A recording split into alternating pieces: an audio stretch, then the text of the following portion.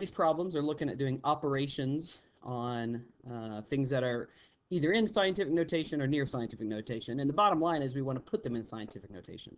So we always want to keep that in the back of our mind. So on this first one, now notice this isn't a FOIL problem. It's easy to get that confused because these are multiplication and not plus. So all we have to do is multiply the non-powers of 10 together, the 13 times 15, which when you multiply 13 times 15, you get 195. And then the powers of 10 together. Well, 10 to the third times 10 to the fourth, you add exponents. Multiply with the same base means add exponents. So it's 10 to the 7th. Now we have to convert this to a scientific notation. So we're going to move 1, 2 to the left. So that gives us 1.95 times 10. And you add 2 to it, so it becomes 10 to the 9th. And that's your answer, 1.95 times 10 to the 9th. 20 times 12 is 240. Same thing here.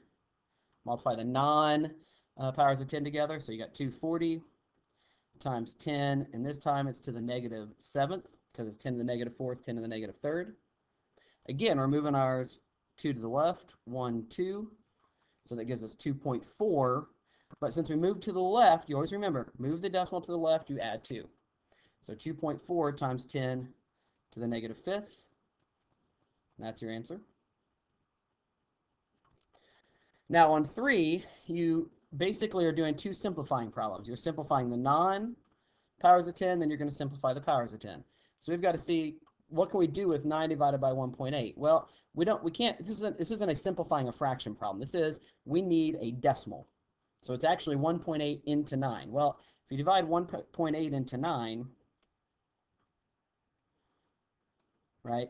Well, we move the decimal 1 over, so it becomes 18 into 90, and some of you may know that 18 times 5 gives you 90. So it's actually 5 is what you're left with. And then we do our subtraction, which is subtract the exponent of the denominator from the numerator, which would be 7 minus 3, so it becomes 5 times 10 to the 4th. Same thing on number 4 here. 36 divided by 2 is 18. And then we've got times 10, and we're doing subtraction, so negative 6 minus 2 is 10 to the negative 8. However, this is not your correct answer. Some of you might have left the answer here, and you've been right in that it's the same thing, they're equivalent, but it's not the best answer because we want the answer in scientific notation. So we actually need to move this decimal place 1 to give us 1.8. And since I moved to the left, I'm adding 1, so it's times 10 to the negative 7th. Okay, and then number 5 is basically a combination of those two problems that we just did, or the 4 problems we've done. So we do the top first. So 3 times 2 gives you 6. 10 to the 5th times 10 to the 4th is 10 to the 9th.